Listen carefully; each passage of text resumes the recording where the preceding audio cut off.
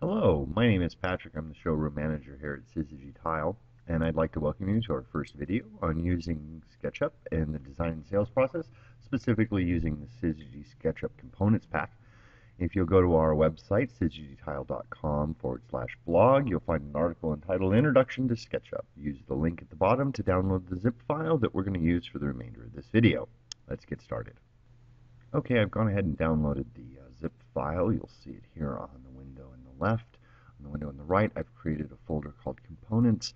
I've gone ahead and saved that on our server here. You can create that folder wherever you'd like. Once you've done that, we're going to open up this zip file, right-click, Open with Windows Explorer. Open up another Explorer window. It'll show all of those individual components. We're just going to drag and drop all of those from this window over to that Components folder that we just created. The easiest way is just to press Control A, and that'll select all of them, and you can drag and drop.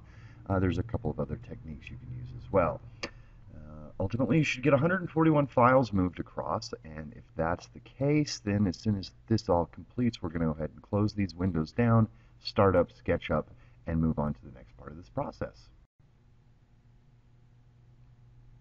Okay, I'm going to go ahead and close both these windows down, launch SketchUp. And the next thing I want to do is go up here to the Window and Preferences menu.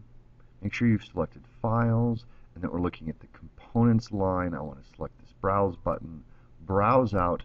I'm going to point to that Components folder that I created earlier. I mentioned it was hanging out on our server. Again, you can put that folder wherever you would like. Let's just go ahead and select it here, click OK again. Okay, the last thing we're going to do is go to the Components window here. I'd like to open and create a local collection.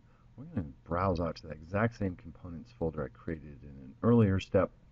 And there we go. If you go ahead and drop this down here, you'll see all of the components. They're organized by actual type. Is it a border, a sheet pattern? Is it an individual field tile? And you can see I've dragged and dropped a couple here. So that's our first video on introduction to using SketchUp in the design process, specifically using components. Please leave any comments below. If there's any part of this that I wasn't clear about, I'd be more than happy to explain. Thanks so much, and look forward to the next video.